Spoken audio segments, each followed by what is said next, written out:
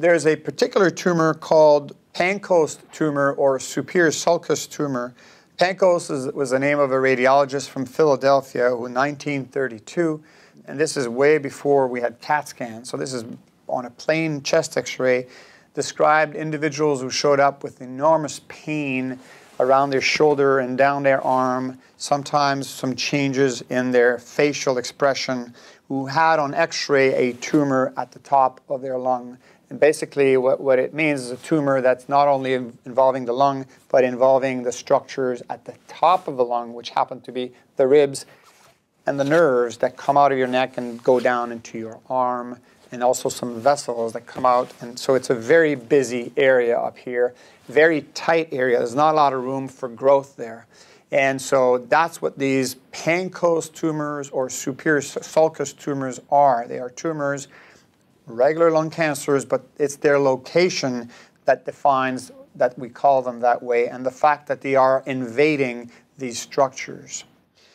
Back in the 50s, those tumors were considered 100% fatal. There was no survivor anywhere with these tumors. And then there was a first survivor who was treated with radiation alone, survivor at 3 years. And then in the late 50s, accidentally, there is a patient who had received some radiation therapy and had a beautiful response, and that his pain all went away.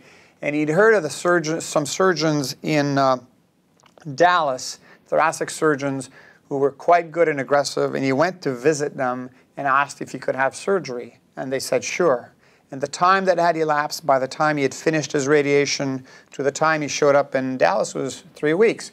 So it was radiation to 30 gray, 3 weeks traveling and getting there, and then he had surgery. And the surgery went much better than anticipated. The surgeon's comments were this operation was easier than what we've seen in the past.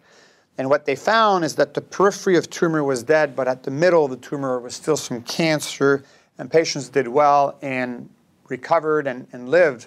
And as a result of that, they adopted this protocol, which we called the Paulson protocol, Paulson being one of the surgeons in the team. And that's how we treated Pancoast tumors for years. 3,000 gray, 3 weeks, radiation surgery. Until in the 90s, mid-90s, the Southwestern Oncology Group ran a trial where, in addition to the radiation therapy, we added some chemotherapy at the same time, so so-called concurrent chemo and radiation therapy. And then we took these patients to surgery afterwards. And the results of that trial were so far better than anything else that we had seen before that has become the standard of care for the treatment of the Pancoast tumors. Chemoradiation therapy, the dose of radiation being around 45 gray, and then recovery and then resection.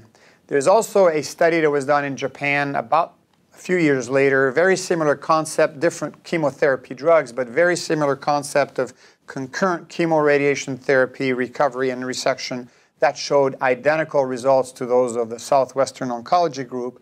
And those two trials have established what we consider to be the standard of care for the resection of these Pancoast tumors. Now, the operation is tricky because you just don't remove lung. Remember, those tumors are invading into the rib cage and the nerve structures at the inlet.